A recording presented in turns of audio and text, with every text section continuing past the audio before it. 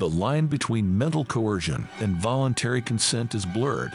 The stealthy mental coercion turns man into a meek conformist.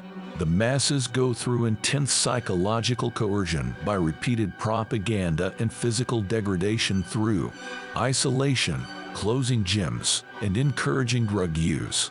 Mental coercion is a valuable tool for the overlords. The masses are subject to massive fictions, and even intelligent people succumb.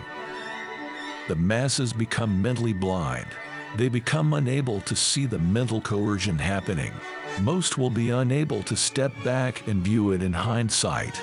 It's unclear who has succumbed to mental coercion and who agrees with it or thinks they are mistakes. This is a long process of systematic indoctrination. Once the hypnosis is complete, non-statists have been turned into statists and repeat the propaganda. Man is the most intelligent animal and can't easily be conditioned. This intelligence makes it difficult to keep him conditioned. The terrorized victims can be continued to be conditioned through a number of different techniques. Official truths are then imprinted on his mind. Critical thought is not something that can be wiped clean. How is this overcome? Stress. The creation of stress makes the response become part of the nervous system. If they are not turned into outright statists, they are turned into statist sympathizers.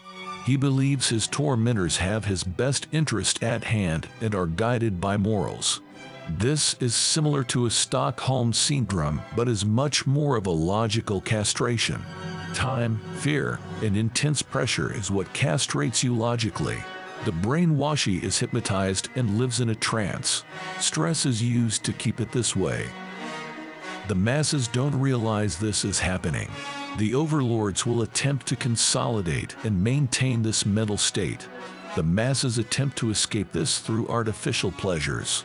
These artificial pleasures reinforce the mental coercion.